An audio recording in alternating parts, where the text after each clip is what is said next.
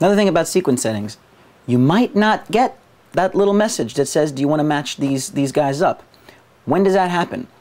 I'll show you, because why else am I making this video? So, here we go again. Down here, here's my 24 frames a second timeline. Let's friggin' do it one more time in case you haven't seen any of the other videos. 21, 22, 23, 24, up, 23, 24. That's my 24 frames a second.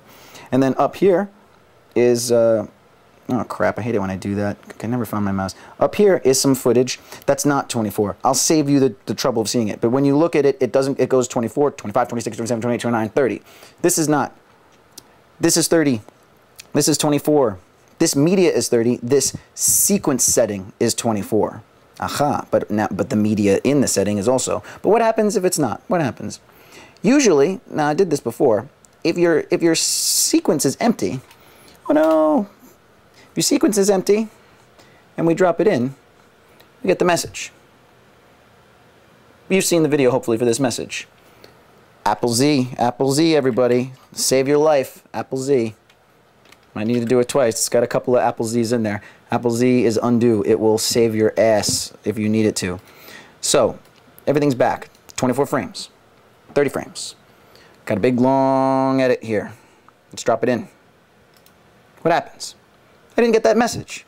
Steve, why didn't I get that message? Well, it's because you already got crap in here. So now what the computer, what Final Cut wants to do is it wants to re-render this footage to look like this.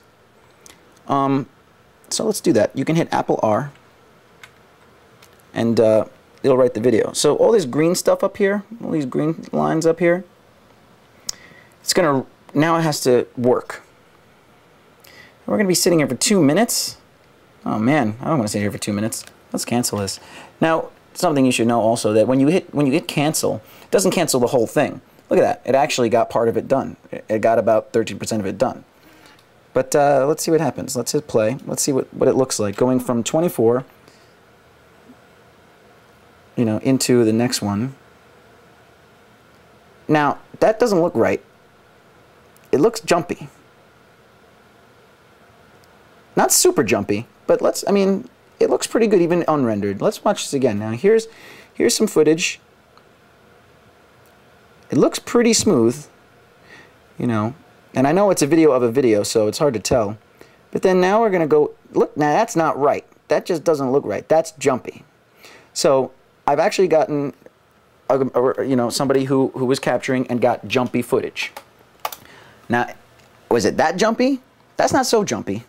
Or was it unusable jumpy? But you can see what will happen. Now it wants to take footage that's 30 frames a second and make it 24 frames a second, and it's not going to look super good. It's going to look like weird. So that's what's going to happen. How long has this video been? I always seem to check. Oh, it's only 3 minutes and 20 seconds. All right, so there's really nothing more I have to say. That was just a good demonstration.